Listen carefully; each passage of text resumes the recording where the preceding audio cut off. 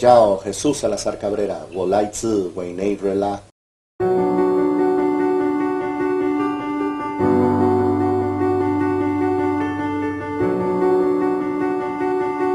So I just felt this as a photographer, this sense of adventure, you know, like going to a different country and try your luck. Before coming to Shenzhen, Jesus Salazar was a geologist back in his home country. Through his work, he began getting involved in photography and taking many landscape photos. Salazar came to Shenzhen 3 years ago. Photography is his passion. I feel that photography allows me to try to understand what is surrounding me.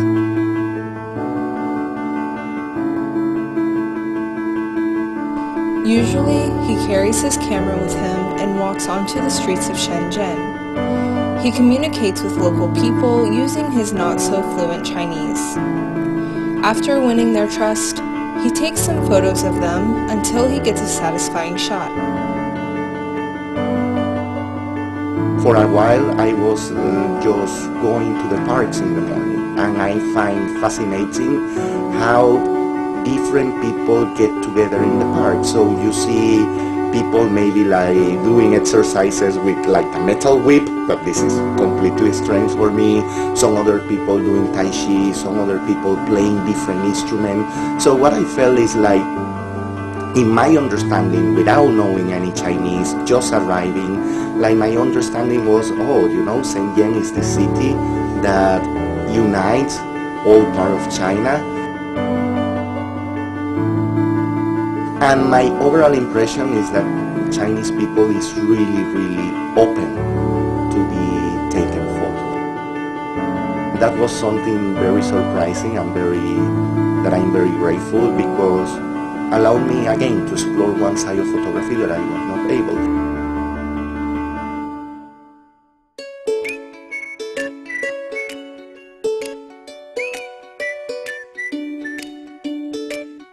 The first time I was shy, like, oh, they will like, they will not like, but after so many positive experience, I say, oh, this is such a nice thing about Chinese culture, and especially here in Shenzhen, that people is quite open to be taking photos, and that's amazing for me. So it's a really nice, grateful experience for me to be taking photos in Shenzhen. Through his lens, we get many snapshots of Shenzhen, as well as the changes that the city has gone through. Somebody showed me Shenzhen Bay like 1 week after I arrived. I fell in love in this place. So I was going there taking photos, and I find this tree that is just 20 meters away from the metro station. At that moment there was not a metro station. So I say, oh, this tree is really beautiful. I will start taking photos as long as I live in Shenzhen. But then last year there was a typhoon and broke the tree. And I say, oh, you know, like my project disappeared. At the beginning of this year, Shenzhen launched the first Expats Eye Shenzhen photo contest. Once informed of the news, Jesus searched through all the photos he has taken of the city over the past 3 years and selected ones that he thought would be best for submission. But actually I went that day, and the tree was broken, but it was on the part of the branches were on the water. And I find it quite beautiful, and a bird just came and put themselves there. So I just see the image and I say, this is perfect, you know, because many times when you get this idea of Chinese paintings, you always find like water or a waterfall, maybe a branch and a bird, and I kind of put all that in my head together and say everything is here, and say this is an amazing opportunity. I need to take this photo. So I took several photos until I get the one that I put in the contest. When I showed my photo and I put it in social media, people from Venezuela or from other countries are saying, where is this? This is in Shenzhen. But it looks like it's in a lake, in a mountain, far away from everywhere. But what I feel is like Shenzhen got these places where you can feel peaceful and alone in a city of 20 million people, and I find that's quite impressive.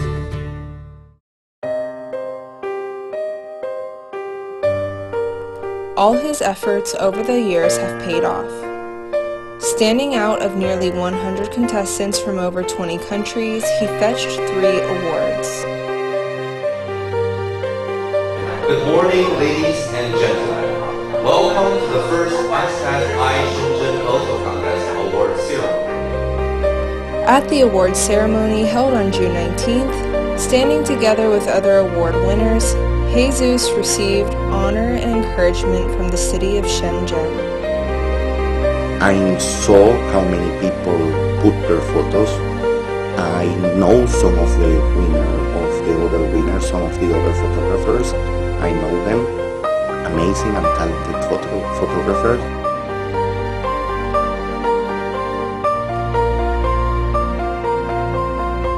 I'm an architect practicing landscape design here in Shenzhen. So I have been working in Shenzhen for the past 1.5 years as a teacher. It's very dynamic. There's so much variety that I can choose from. All the award-winning photos were exhibited on-site at the ceremony.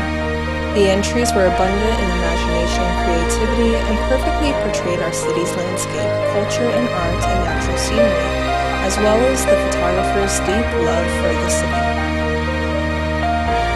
So the other photo is of my friend Kate, and we went to explore the Nantou ancient village, and I just wanted to take a picture of her peeking inside the temple because I thought it just looked very beautiful. I used a drone to take the photo, and basically I looked for a place that I could safely take off, and then once I found a nice building with a good background, I used it's called the AEB, which is auto exposure bracketing. I took many photos of the same building, and then in Lightroom I put it together and then just made a very dynamic picture with it. Okay, I'll enter that in the contest. This contest is quite important for us because this contest encourage and gives opportunity to photo hobbyists like me to have a platform to share our beautiful and interesting photos about Shenzhen. I really enjoy taking photos in Shenzhen because I feel that the city really inspires me to want to go out and take photos. I think it's a fantastic idea.